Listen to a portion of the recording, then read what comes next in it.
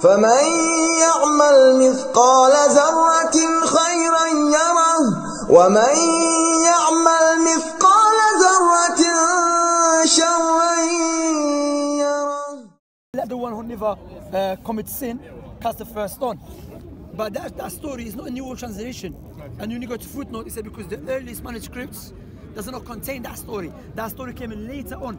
Okay, so the only way to really argue this is to check it. No, not even just to check it, but it's the fact that I'm not knowledgeable in this. I'm not knowledgeable to a certain extent. But if I did look into it, there's probably arguments that I can go against. Okay, no problem. Forget that. Forget what that said.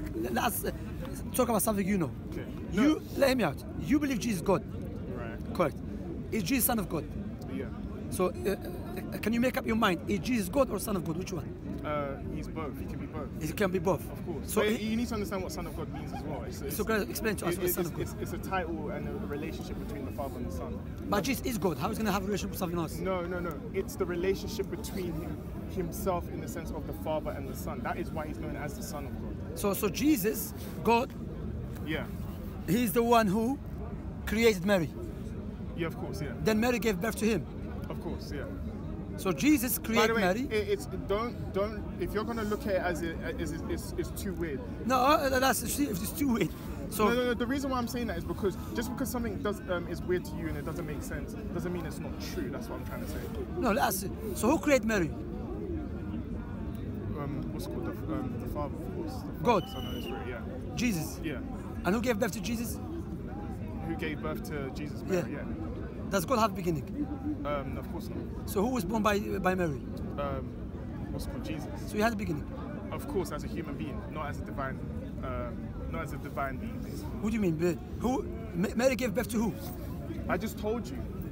As a human, in human nature, he had the beginning. His human nature is not eternal. Where is his human nature? What do you mean, where is his human nature? Jesus, if you use Jesus' point of view, how can you differentiate between his human nature and a God nature? Well, you can see his human nature. You cannot see his divine nature. Which is the soul. The soul, to be more accurate, spirit. Spirit. Let us analyze if it is true. According to your Bible, in the beginning was the Word, and the Word was with God, and the Word is God. Of course. So what is the Word? Is God. Yeah. And the Word became flesh. Yeah. So who became flesh? And dwelt amongst us. So who became flesh? Jesus became flesh. Which is God became flesh. Yeah, of course. So Jesus became flesh, not spirit. Wait, Jesus became... God became flesh. Yeah, of course, yeah. So who... He had the human... I just told you, he had a human nature. I understand that, but I want to understand, God never became spirit, God became a flesh. What was God before he became flesh? Yeah, it was God. Yes, spirit.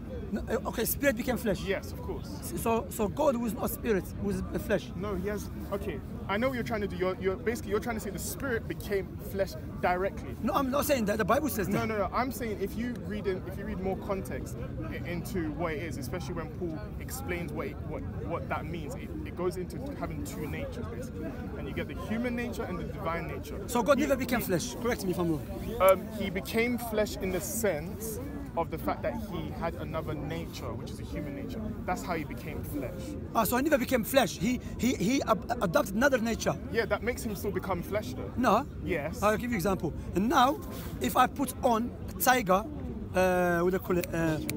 Tiger costume. Yeah. What am I? I'm still a tiger and I'm a human being. But if I become a tiger, me myself become a tiger, what am I now?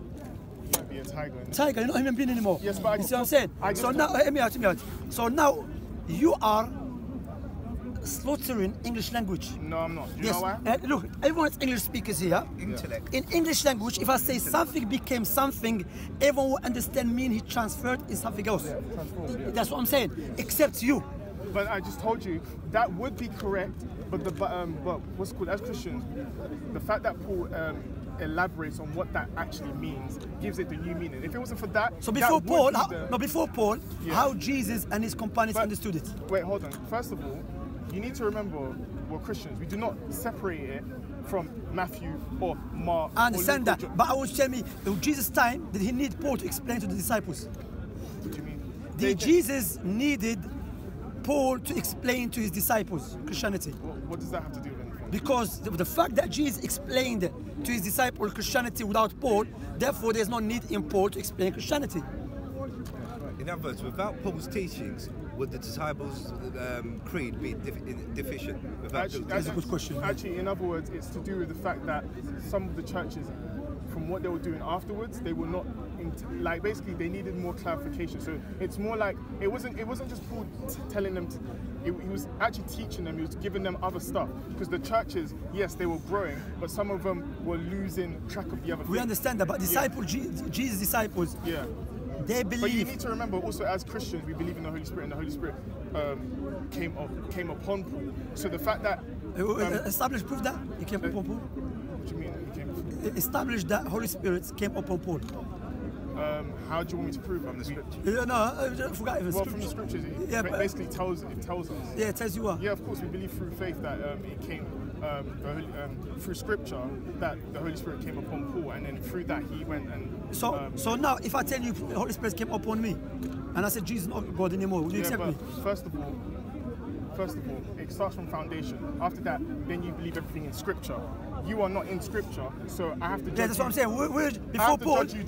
Before Paul, where Jesus mentioned Paul in the scripture? Jesus doesn't mention Paul. He never mentioned Paul, nothing. Okay, so you believe Paul, not because of scripture, you believe Paul afterward. Paul, he had to put himself in the scripture to believe in him. I'm a Christian, so I understand that, So Paul, let's understand. So Paul was known to be murderer, a killer, then a persecutor. Then on the way to Damascus, he said God appeared to him, correct? Yeah. So you believe Paul's claim? Of course, yeah. Based upon what? Actually, based upon his lifestyle, but actually first originally from the Bible, but also based upon his lifestyle. The Bible came after Paul, not before.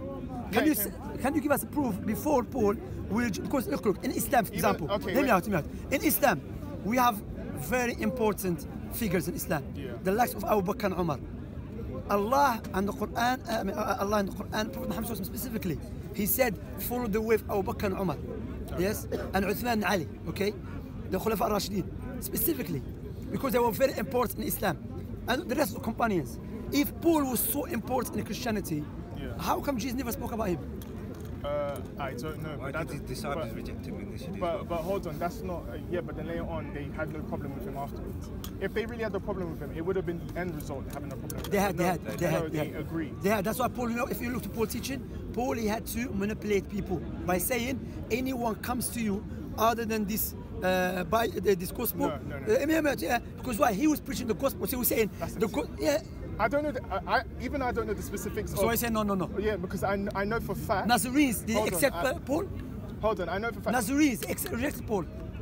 I know for fact that Christians through his lifestyle and stuff like that. Even through his lifestyle, it actually really shows that he is of God, even dying for his religion. So did many other people. There's many people died for their religion. Yeah, but I'm just.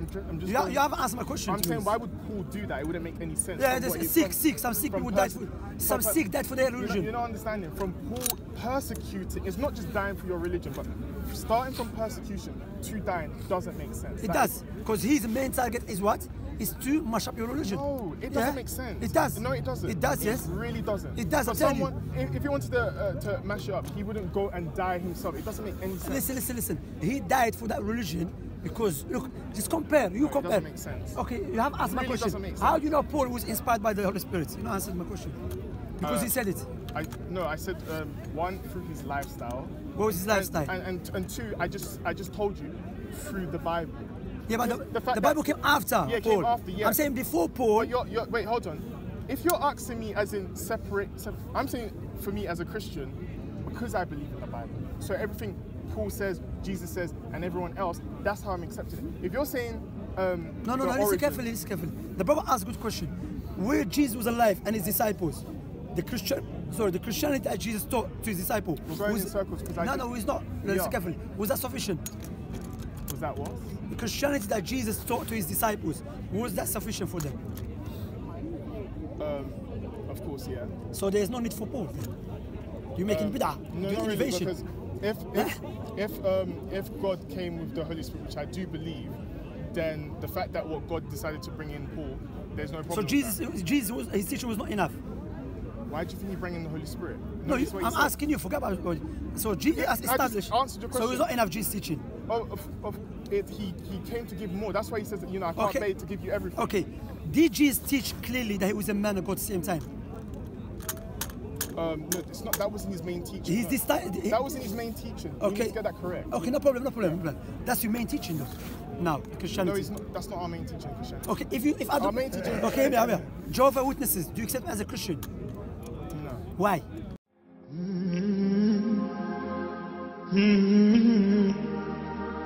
Hmm.